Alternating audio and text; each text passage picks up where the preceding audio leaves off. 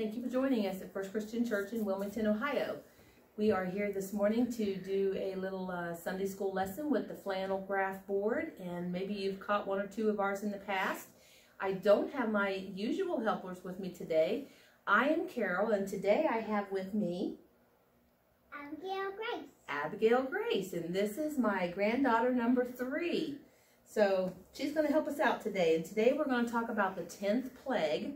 If you've joined us last week, we talked about some of the first plagues that the Pharaoh is experiencing from God trying to get Moses and his people out of Egypt. So today we're going to see what that 10th plague was that got them out. The 10th plague. Moses went to see Pharaoh with a new message. God says this to you. Put them up there. Every firstborn son in Egypt will die tonight. There will be great crying and wailing. Only the Hebrew sons will be spared because God will protect the Israelites. Then Moses left the palace. Pharaoh. Moses told the Israelites to mark their houses with lamb's blood. Their houses would be passed over when the plague came. That night at midnight, the plague came over the land. All the firstborn sons of Egypt died. Pharaoh called for Moses and Aaron. He was broken and sad, for his own firstborn son had died. Go, he said, leave my people. Take your flocks and herds and go.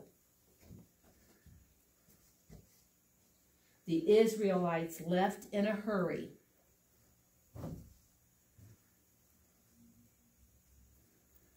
They took pans of bread dough, for they did not have time to bake the bread. On their way, they stopped and asked people to give them clothing and gold and silver. The Egyptians gave the Israelites everything they could. God had put sympathy in their hearts. The Israelites hurried along the road. Some led flocks of sheep or goats or cattle. Moses was taking them out of Egypt to a new place all their own. They had to move very quickly. God was there to show the Israelites the way. By day, he went ahead of them in a pillar of cloud. By night, he went ahead of them in a pillar of fire to give them light, so they could travel by day and night. God told Moses to take the people across the desert to the Red Sea. When they got to the sea, they looked behind them. A great army was coming. Pharaoh had once again changed his mind. Now he did not want to lose his slaves, so he sent his soldiers and horsemen to bring them back. The Israelites had nowhere to run. They cried out in fear, but God again came to Moses and said, "Lift up your staff and stretch your hand over the sea." Moses did as he was told, and lo, the waters of the sea divided.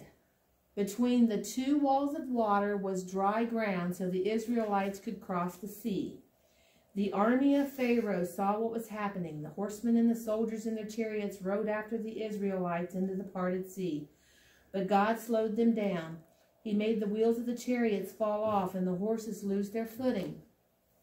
All the Israelites passed through the sea. Then God said to Moses, "Lift your hand over the sea once more." When Moses lifted and turned his hand, the waters of the Red Sea flowed back together. The sea covered the chariots and horsemen. Pharaoh's army was washed away. The Israelites celebrated their safe journey out of Egypt. All day they sang and danced and praised God. They were free. So, Moses did get his people out of Egypt, but Pharaoh changed his mind once again and tried to go after him. But he was able to part the Red Sea, right? With the help of God, he got all of his people safely out and to a new land. And now we'll close with a word of prayer. Dear God, thank you. Say, dear God. Dear God.